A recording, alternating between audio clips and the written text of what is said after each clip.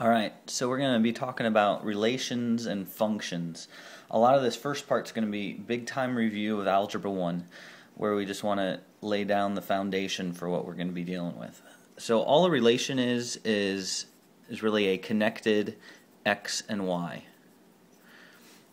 Just like a relationship is in real life, a relation is just people that are connected. And so we can represent a relation in a multiple different ways, and we're going to talk about that. But big time about a relation is that it has a domain and a range, which is an input and an output. Something you put in, something you put out. Typically the input is the x's, typically the output is the y's. So we've got a set of ordered pairs. This is one way of representing a relationship. This is x and a y, an x and a y. And so that connects 2 to 3 and 3 to 1. When you have 0, you have 5. When you have 4, then you have -3. If you have the starting point, you have the ending point, essentially. And so the domain of this is just all of the input values, all of the x's. So we have 2, 3, 0, 4, and -2. And that's just all those x's. Now, typically it's kind of nice to redo those in numerical order. -2, 0, 2, 3, 4. Alright, and so the range values then are just the y values, the outputs. So what do we get out? We get 3, 1, 5, -3, and 9. And same deal, typically we rearrange those in numerical order. So set of ordered pairs, one way of representing a relation. Another way is just a table of values, and you've been using this for quite a while. And that's just where you pair the x with the y right next to it.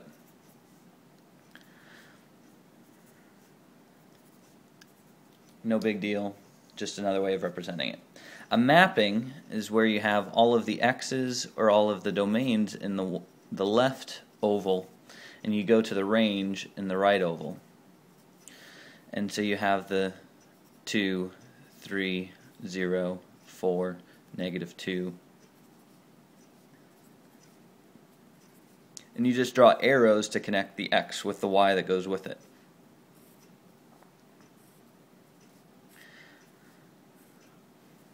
We can also plot these points in a graph.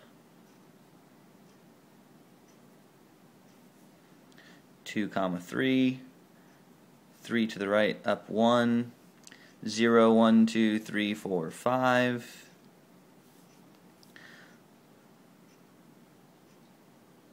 4, -3, and -2, 9 would be off a little bit up here. And you could also represent it with a function, an equation. And so f of x equals, it could be 3x squared minus 5 would be an equation that would represent anything, where the input is the x and the output is the f of x. After you put in the x, you get the function value.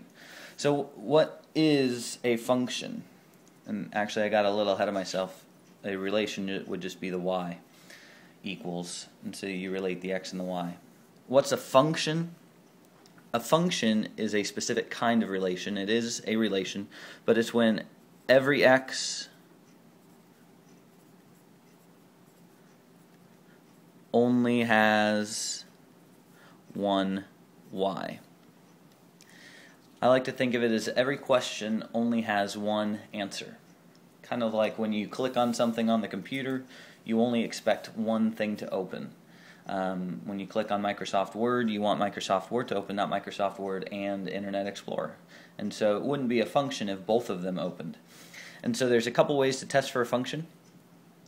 One way is just looking at your ordered pairs. You can see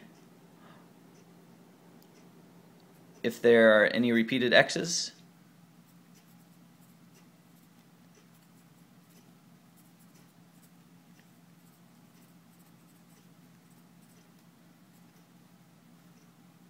It's not a function.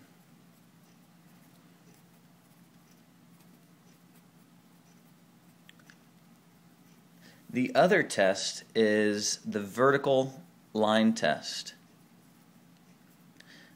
And essentially, if you have one x that is going to two different y's, if we look on this graph real quick, had we had 2 that told us to go to 3 and to negative 4, it would have been 2 points immediately above and below each other, and so if you took a vertical line, it would cross through both of those points at the same time. So if a vertical line passes through 2 points or more points, it is not a function, because then the question is 2 different answers, or maybe 3 or 4. And so that's what we're going to look at in the next one. So are these functions? Well, -1, -4, 1, and 8. All of these x's are different, so yes, this is a function. 13, 16, 16, and 13. And so we've got 13 goes to 14, 16 goes to 5, and 16 also goes to 7. So this is not a function. So, for that reason. We move on to some graphical ones. C, if you plug in 1, you're going to get 2 different y values. There's a lot of different x's that you could plug in. So this is not a function. It doesn't pass the vertical line test. Because if you take a vertical line, it crosses at 2 spots. Take a vertical line on the next one. It kind of looks like the polynomials we were dealing with. It only ever touches once, and so this is a function. And on this next one, vertical line test here, it crosses twice. Vertical line test here, it crosses 4 times. This is definitely not a function, because for a number of the x's, there are 2 different y's, 3 different, or 4 different y's that it could be. So, function notation, we've been dealing a little bit with this, but the input is still the x, the output is still the f of x, or the y value. And so we call this f of x, is how we read it. Notice how x is in the equation. So this is our function. Let's say this is 2x squared minus 3, and we want to know what f of 5 is. All this is fancy mathematical notation for saying take the 5 and plug it in for every single x.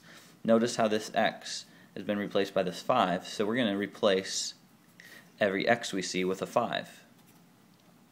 Kind of like all it is substitution. We're evaluating our function when x equals 5. So 2 times 5 squared is 25. Remember your order of operations here. And so 2 times 25 is 50, minus 3, so we get 47. And so f of 5, the y value, when you plug in 5 for x, is 47. So -3 in the same way, you take and plug in -3 in for the x. You just want to make sure you follow order of operations. -3 squared, -3 times -3 is a positive 9. So that's 18 minus 3. And you get 15. And so when you plug in -3 into your function, you get 15. That's the connected x and y. And f of b plus 3. And so this is evaluating, but we're plugging in an expression in for our function, but the same idea applies. We get b plus 3 in place of our x.